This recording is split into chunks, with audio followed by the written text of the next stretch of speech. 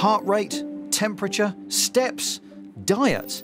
These days, we can track all of our vitals.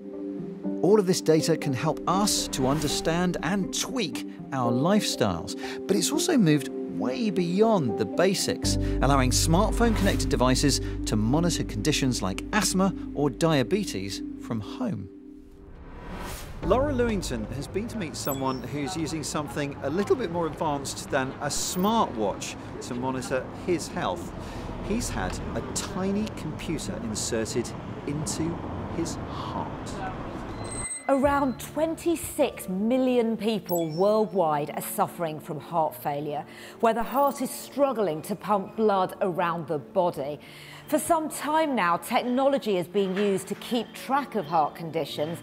So I've come here to Hammersmith Hospital, where an innovative procedure is being carried out. 71-year-old retiree Andrew lives with heart failure, requiring precise medication to keep him well.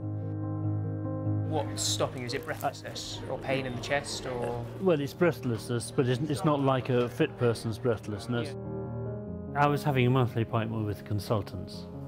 And of course, with walking, it's always a problem because wards are quite a long way apart. You can walk 15 yards, and then I have to pause and gather breath.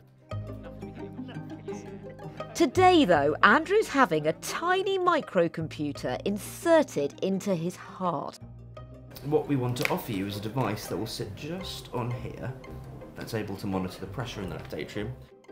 It'll give doctors access to continuous data, so any changes to his condition could trigger an alert.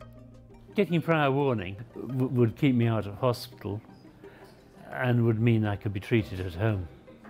This is the second procedure of its kind in the UK. Up until now, we've never been able to get this data in a patient who's not in an operating theatre with a catheter positioned in the heart.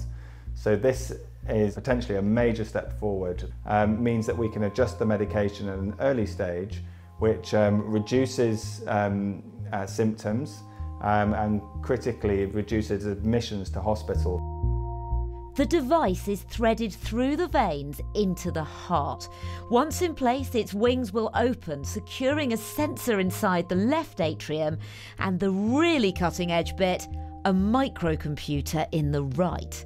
To reduce the size of the implant, we develop a proprietary technology that enable digital transmission of the data without a battery. It charges a bit like a phone with a wireless charger. The belt powers the device as well as sucking the data from it, so it can be sent to the cloud. From there, AI algorithms interpret the readings to flag if a doctor needs to take action. The more data we will gather throughout the time, the better our AI-based system will be.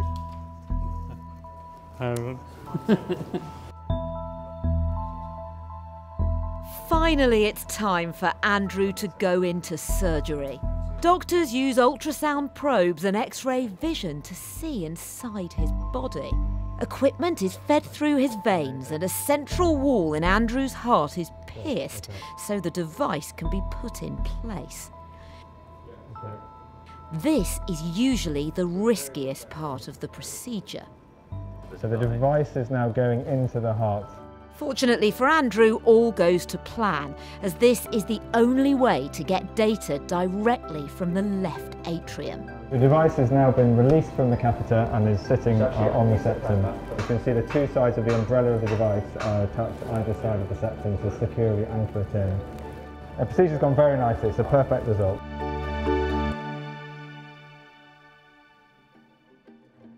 A month after the operation, we met to look at the data that had been collected and how useful it seemed. These look like perfect traces, like the traces we would see if we had an invasive catheter at the time of a procedure. So this is very, very good quality data. What does this mean for the data that you're looking at long term? We will be able to see changes within the pressure in Andrew's heart, and this is likely to be before he develops symptoms. so that we can adjust his medication to try and prevent worsening of his symptoms, and that way we will be able to keep Andrew as he is now, nice and stable. How has this changed your life? Emotionally it has, in that I can see a future now. I felt I'd just been put in a filing cabinet just waiting for something nasty to happen, but now there's possibilities of further treatment. What would you say to anybody else in a similar situation to you about the trial and what you've experienced so far? Consider it. I think it will improve their life.